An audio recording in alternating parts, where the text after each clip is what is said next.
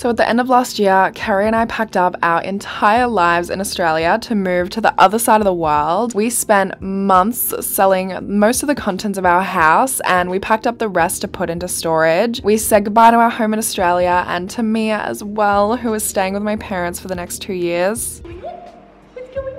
That was a really hard goodbye. Even with the daily updates from mum and dad, we still miss her little face every single day. We took the last few weeks to spend as much time with friends and family as we could, and what a blessing it is to have loved ones in our lives who make it so hard to say goodbye. Yeah, I'll just pretend. My whole life right here.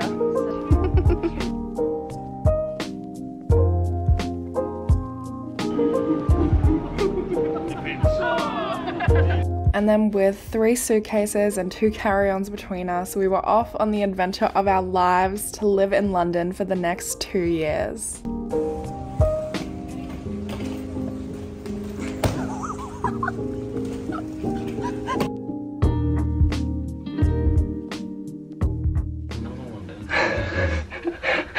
There's another one downstairs. I feel like you're already taking up all the hallway space. This exactly is what would happen to us. We just arrived from 24 hours of traveling and our Airbnb host locked the keys in the room. But now we just have to wait here with all our stuff in the hallway, our whole lives, while they go and get a locksmith or something, however long that's gonna take. So the London move is off to a great start. Who's she even calling, do you reckon? She doesn't have a phone either. She locked her phone in there too. So she's got no phone, no keys for the Airbnb. She couldn't even give us a time of how long it's gonna take to get into the Airbnb, so. 1 hour later. We made it, we're in. Dude, I was trying very hard to not lose my shit. I know, that was really stressful. She brought a bunch of people, her daughter, there was like 4 people here trying to get us in the apartment, trying to use like cards to break in. There was like some chisel and hammer going on. Dude, I think we're like workers across the street or something. It is 7:45. We're going out for the first time. We've been awake since 4:30 in the morning. I know we've only been here a day, but it still doesn't feel like we've moved. It just feels like we're on a holiday. And we were talking about like when it's gonna feel like we moved. Carrie thinks it's when we get a TV. I think it's gonna be when we get a mattress. On our first day, we explored the area near our Airbnb and they had this cute little market on, and then we went for a really delicious little welcome dinner with some friends that also just moved here.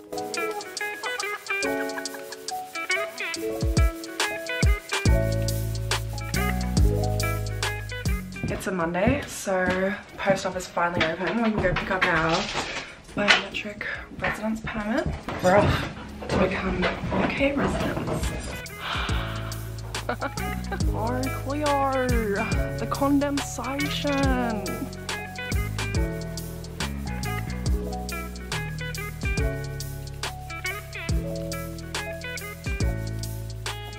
We're residents, baby!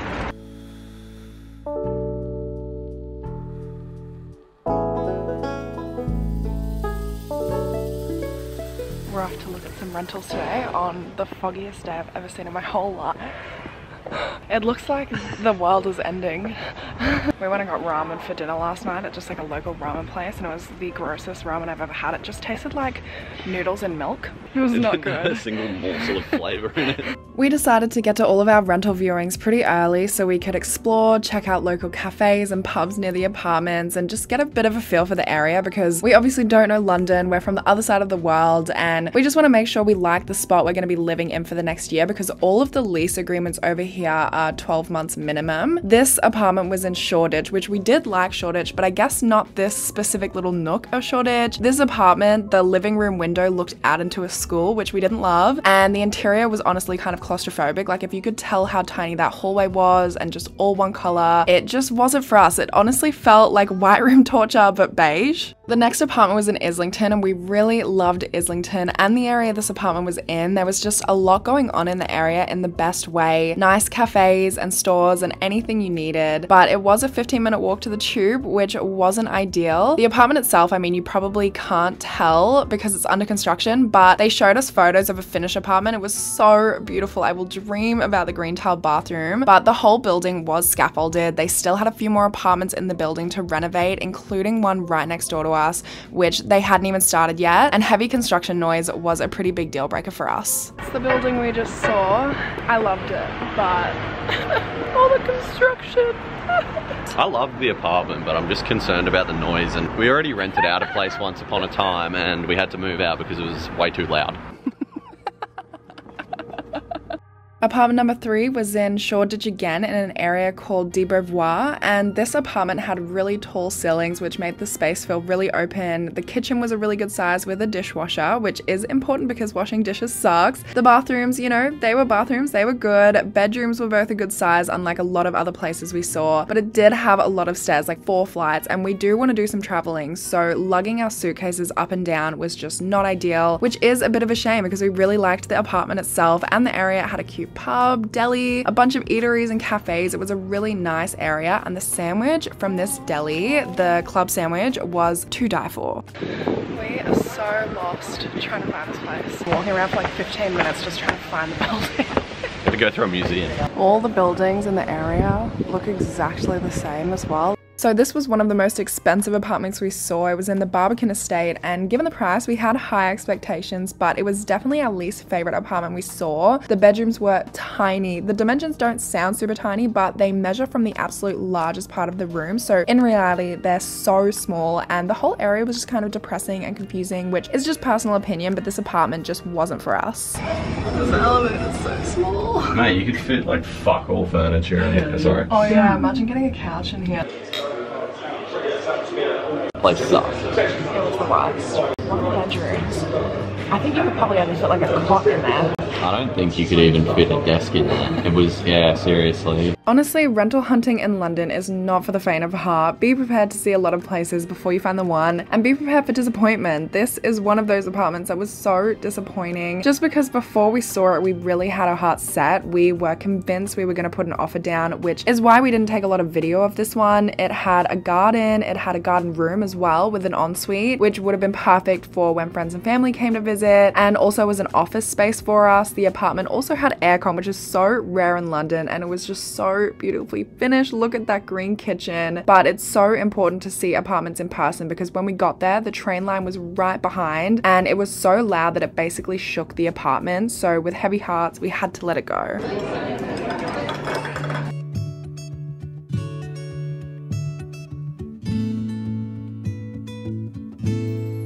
Honestly, I think that would be my death row meal. It was so good. It was actually really good, wasn't it? He was complaining when I said I wanted to go to Bang Bang Noodles because it's my favorite food in the world, and now I just say the reason I don't like it is because every time I go there, I drop a fat noodle. It splashes like that red ass sauce on my shirt. That's because you wear white to eat like saucy ass noodles. Look at that sweet little face. FaceTimes and updates of Mia both melt my heart and make me so sad. And my little honey bear, he always tries to listen to phone on FaceTime. It's so cute. This is the second last apartment we saw, and it was in Shoreditch as well, but I guess not in the main area. I don't know. We didn't love the area this one was in. The apartment itself though was gorgeous. It had been newly renovated, and the finishings were beautiful. It had such nice lighting through the windows as well. It was up one flight of stairs, which we didn't mind. Ground floor or first floor is what we were looking for, but we ended up passing on this one just because of the area and because we saw an apartment the very next day that we were in love with and actually ended up getting approved for. To celebrate getting approved for our new apartment, we're having a special little dinner tonight. We're making vodka pasta with sausage and wine instead of vodka. It's gonna be yummy! So we get a lot of questions about why we would want to move here. A lot of people from London are very confused as to why we would want to live in London. And I guess it's a case of like the grass is always greener on the other side. For us, it's definitely experience. It's a major life change to be able to live on the other side of the world together, and we're so excited to be able to, you know, travel around Europe over the next couple of years, which is something you can't really do from Australia. I mean, you can, but to get here to London, it took us 24 hours, and that was like best case scenario. We only had an hour-long stopover, so we got here as quick as we could get here, and that's the same for anywhere else in Europe. Like from Australia, that's just the minimum amount of time it takes, and it's really expensive as well because it's so far away. Personally, like, I love London. I don't get it. You know, I don't get the hate. I, for one, am also really excited about the cold weather. We do not get weather this cold in Brisbane, and I love the cold.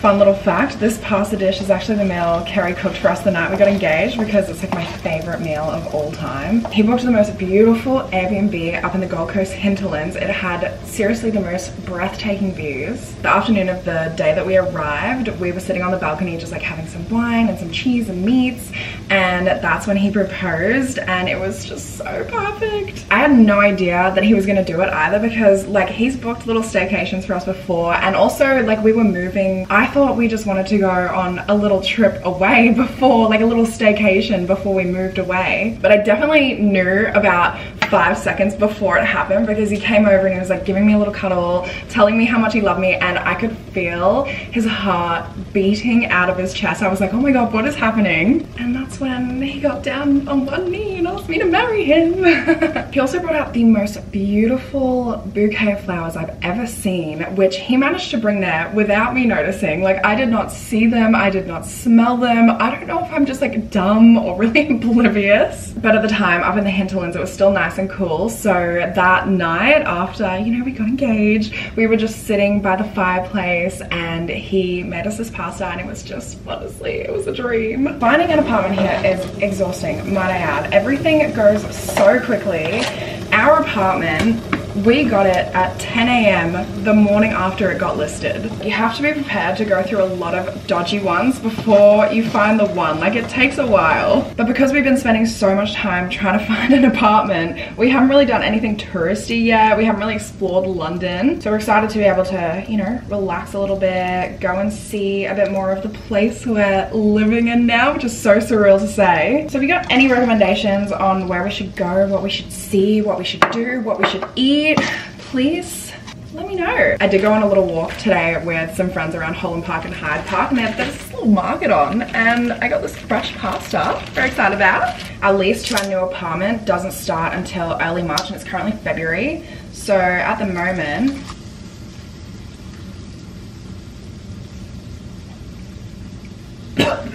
ew. That's not good. But at the moment we are in an apartment hotel. We had to come here from our last Airbnb because the Airbnb was out. We decided not to extend because, I mean, it was a nice Airbnb, but it was an experience, you know? Like, I was showering one time. It's cold here. I was having a hot shower and I had the door closed. When I finished my shower, I opened the door, all of the steam came out and set all of the smoke alarms in the whole Airbnb off. So I'm like running around in my towel, like trying to use a tea towel against all of the smoke alarms to make it stop. It's like shaking the floor.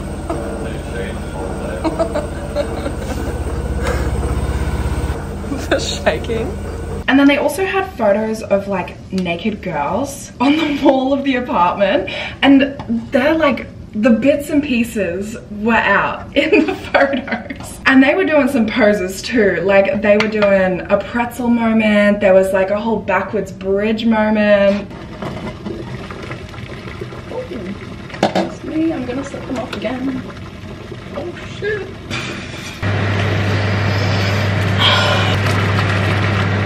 I never ever cook the right amount of pasta. It's always not enough or enough to feed a family of 20. There is no in between.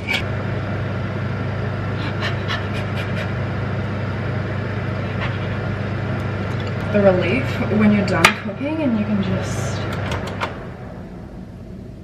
the serenity. I'm really gripping that cheese for dear life. Give me a little taste of that. Give me a little, just a little bit.